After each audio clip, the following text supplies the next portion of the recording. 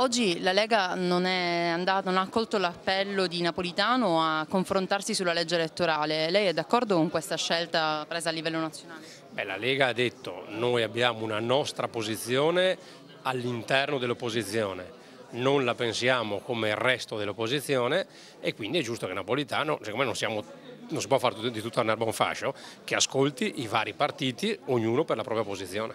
Qual è la vostra idea sulla legge elettorale? Bah, allora, intanto servono due modifiche sostanziali. Una, la governabilità. Cioè, ci deve essere qualcuno che vince e che governa. Non può esserci una legge elettorale che consente il pareggio. E l'abbiamo fatta noi questa legge elettorale, insieme al centrodestra, però è sbagliata.